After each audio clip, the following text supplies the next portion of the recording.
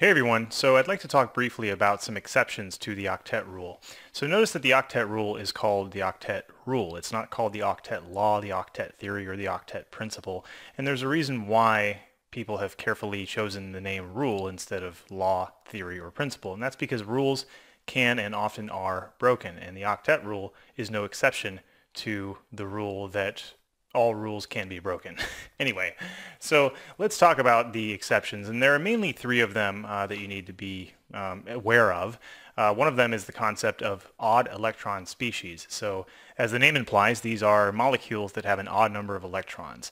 If you take nitrogen monoxide or nitric oxide, for instance, which has the chemical formula NO, one nitrogen, one oxygen, and if you add up the total amount of valence electrons, you're going to find that there are 11 valence electrons, 5 coming from nitrogen and 6 coming from oxygen. And so there's simply no way to apply the octet rule here. One of those atoms, no matter how you draw the Lewis dot structure, is going to have an odd number of electrons around it. There's no way to get 8 for both of them. And this is just one of the exceptions that you need to be aware of. I mean, again, nitric oxide, it doesn't follow the octet rule very well, but we know that it exists. So there are species that exist that do violate the octet rule.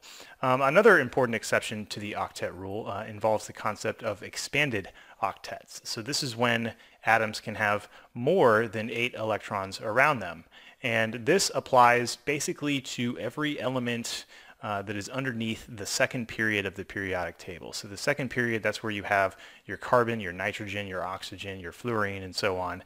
Anything beneath that, basically you're now getting into d orbital territory. So for the first and second rows of the periodic table, you just have s and p orbitals, and then in the third row and beyond, you have d orbitals, and which basically just means you have a larger capacity to store electrons in those atoms. So in some cases, those d electrons are low enough in energy that they can participate in chemical bonding, which is exactly what happens in the case of molecules like sulfur hexafluoride.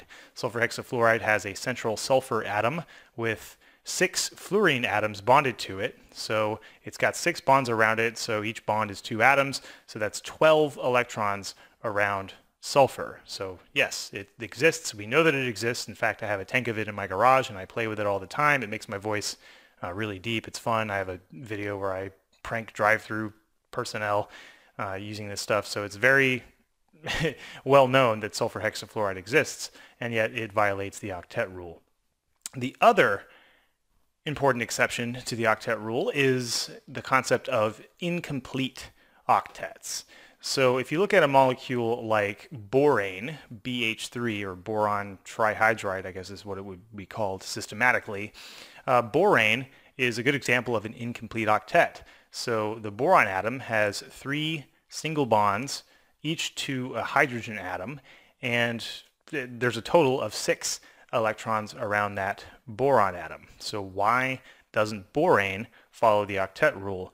And the answer is that in some cases, I mean, this is not the best answer in the world, but in some cases, I'll just try to keep it simple.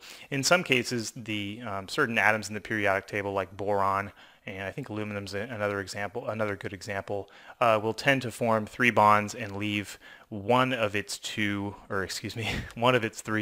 p orbitals empty, and somehow this is energetically favorable. Why it's energetically favorable is probably beyond the scope of this video, but the whole purpose of this video was just to let you know that there are exceptions to the octet rule. There are plenty of exceptions, and the octet rule is not an all-encompassing law or principle. It can and often is violated by several things. So, all right, that is the end of the video. I hope you've enjoyed it, and I will talk to you soon. All right.